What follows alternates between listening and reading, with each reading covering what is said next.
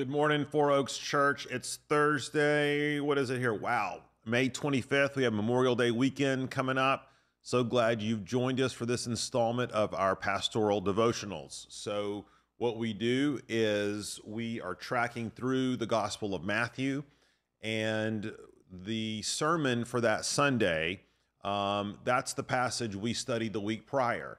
And the goal in this, of course, is to not just dispense theological information or Bible knowledge, but it's to help all of us have or develop a set of interpretive tools that will help us be self-feeders. And so by bringing you along, helping you work through the passage in the same way that I'm working through the passage, hopefully there is some skills being imparted where you can study the Bible better for yourself. So we're walking through the Gospel of Matthew. We're in the Sermon of the Mount, Sermon on the Mount, and in the center of the sermon, of course, is this section on the Lord's Prayer. And we've been working through that this week. And let's read our text again. We're going to be in Matthew 6, verse 7. And of course, Jesus is speaking. And when you pray, do not heap up empty phrases as the Gentiles do, for they think that they will be heard for their many words. Do not be like them, for your Father knows what you need before you ask him. Pray then like this: Our Father in heaven, hallowed be your name. Your kingdom come, your will be done on earth as it is in heaven. Give us this day our daily bread, and forgive us our debts as we also have forgiven our debtors. And lead us not into temptation, but deliver us from evil. For if you forgive others their trespasses, your heavenly Father will also forgive you. But if you do not forgive others their trespasses, neither will your Father forgive your trespasses. So we talked about this the last couple of days, but again, here is seemingly the way that the Lord's Prayer is organized and structured. And as a reminder, this is meant to be a pattern for us. It's not meant to be the only kind of prayer we pray, or to be seen as it's like some special incantation that if we say the right words, a certain kind of thing will happen. It's a pattern. It gives us the categories, the foundation which we need to pray faithfully, to pray biblically. Of course, we're praying for other things, but we're never straying far from the core of this prayer, that everything that we pray for will in some way be connected back to a particular category of the Lord's Prayer. But there's 6 petitions in the Lord's Prayer. The first 3 relate to God's glory, and the second 3 relate to God's gifts or God's grace to us. So the first 3 focus on the vertical, and the second 3 on the horizontal. And we've spent time this week already looking at the first 3 petitions, and now today and tomorrow we're going to look at the last 3 petitions, and we're actually going to camp out specifically on one verse this morning. It's verse 11. It's the 4th petition, where we are called to pray, "Give us this day our daily bread," or literally in the Greek it could say, "Give us our bread for tomorrow." Now, there's a couple things I think we want to ask here. What does Jesus mean when he talks about bread? And why does he talk about this bread being asked for daily? Okay, so bread and daily, that's what we want to talk about. So first, if you got your Bibles, flip back to Proverbs 30, and this saying by Jesus, remember, Matthew is steeped in the Old Testament, so he's really highlighting those times Jesus is drawing from the Old Testament. And we think about Proverbs 38, and listen to what this says. "Remove far from me falsehood and lying, give me neither poverty nor riches, feed me with the food that is needful for me, lest I be full and deny you and say, 'Who is the Lord?' or lest I be poor and steal and profane the name of my God." So the Solomon there, it says, look, I pray for my daily bread, my daily provisions. Don't give me too much, or lest I would cease to depend upon you. Or don't give me too little, lest I be tempted to steal or do something that I shouldn't do in order to get that bread. So that's part of the backdrop. But I think as an Israelite, when they sat there and listened to Jesus talk about daily bread, undoubtedly their minds would have immediately gone to what? Well, the bread in the wilderness. So if you flip back to Exodus chapter 16 for a second, okay? And the context, of course, is Israel's been brought out of Egypt. They are in the wilderness. They're journeying to the promised land, and they're out there for a while, and they run out of food. And listen to what it says in Exodus 16:2. And the whole congregation of the people of Israel grumbled against Moses and Aaron in the wilderness, and the people of Israel said to them, "Would that we had died by the hand of the Lord in the land of Egypt, when we sat by the meat pots and ate bread to the full, for you have brought us out into this wilderness to kill this whole assembly with hunger." They literally did not have enough food to eat. They literally did not have enough bread, okay? So this idea that it was going to be God who had to provide for them daily bread, this is, I think, pretty clear. This is what is in the backdrop of this teaching from Jesus.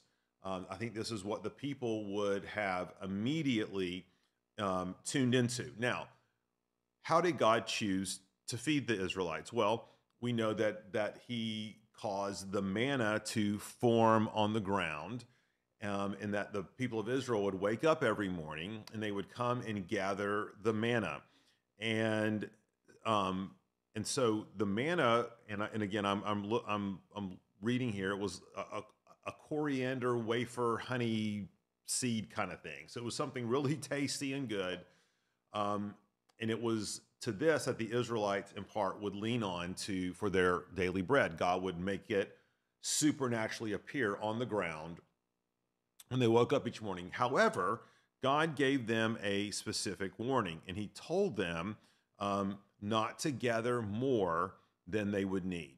So in other words, not to save up, not to hoard it. The only time they were to gather more than they needed was on the day before the Sabbath, so that they did not have to go out and gather food on the Sabbath. They would have food that was left over, okay? Now, what we know is that the Israelites initially disobeyed this, right? They were so hungry for food, they began to hoard it and mass it up, and God caused that bread to become spoiled, and worms and maggots and all those sorts of things. Now, the question is, why did God only provide their meal daily? Why didn't he provide it all at once? Why didn't he allow them to gather more than they needed? Well, I think it's pretty clear. God wanted to remind them that it was by him and his supernatural work that he was providing food for them. It was this daily reminder that as they got up and they had no food and they were looking for this food, the manna on the ground, they would know, they would be reminded without a shadow of a doubt, we are absolutely dependent upon God's provision. We're absolutely dependent upon God to give us literally our daily bread. If God had given it a month's supply at once, or a year's supply, or if he'd allowed them to gather more than a day's worth, you can imagine what would have happened. They would have forgotten, right? They would have said, it would have been kind of out of sight, out of mind. They would have been sort of in spiritual automated mode, where over time they would forget where the manna comes from. They would presume upon the manna.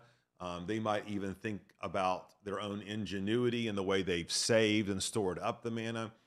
And so God says, don't do it that way, lest you forget me, okay?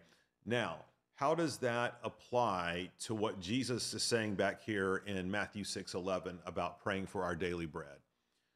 Clearly, what Jesus is saying here is that part of our petitions to God need to acknowledge the fact that we are absolutely, completely, totally dependent upon him for our very life and breath and for everything that he's given us. Now, in a very affluent Western culture that we live in, This is so easy to forget, right? We think we're self-sufficient.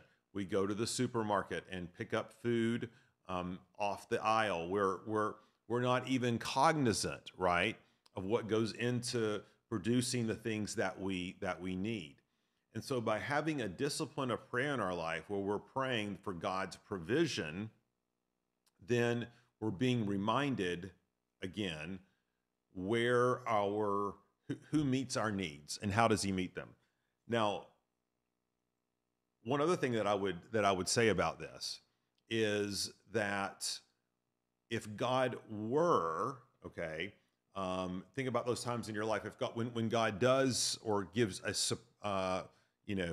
superfluous amount of goods and resources, again, our human temptation, of course, is to think it has something to do with our ingenuity and cease to pray for it. But the fact that we need this as part of our daily regimen is, again, a reminder that all good things come from above, right? That God is the giver of gifts and that we are completely, totally, 100% dependent upon him for all of our needs. Now, does that mean that we shouldn't save? Does that mean we shouldn't be wise? Does that mean we shouldn't invest? And again, I think those are separate kinds of issues, okay? There's lots of scriptures and proverbs about being wise with our money and saving and counting the cost and all such, okay? However, there does seem to be a real emphasis here on living our life and praying in such a way that we never forget who we are in relationship to God and our ongoing need and dependence upon him. And so I think this is what Jesus is pointing us to in terms of this particular petition, give us this day our daily bread. And so for us, that can be manifested in lots of ways as we pray. We're not just praying for food, we're praying for our jobs, we're praying for provision, we're praying for a heart of generosity and giving. How much should I save? How much should I give away so that I don't grow proud, so that I don't grow dependent upon my own riches, right? How do I, Lord, live life in such a way that I communicate my ongoing need? I think all of these things are in view as we pray for our daily bread. How should I live my life? How should I order my stuff to communicate that my greatest treasure is heavenly treasure in God and not earthly treasure? So be encouraged with that. We'll be back tomorrow looking at these last two petitions and why Jesus ends the Lord's Prayer with these two particular things. All right, so let's pray. Lord, again, thank you for this day, and we do pray that we would walk with you in such a way where we are dependent upon you, empowered by your Spirit, and always cognizant that it's in you that we live, move, and have our being. It's in you and from you that we receive all good gifts. Lord, we thank you for these things in Jesus' name. Amen. Thanks, everybody. See you tomorrow.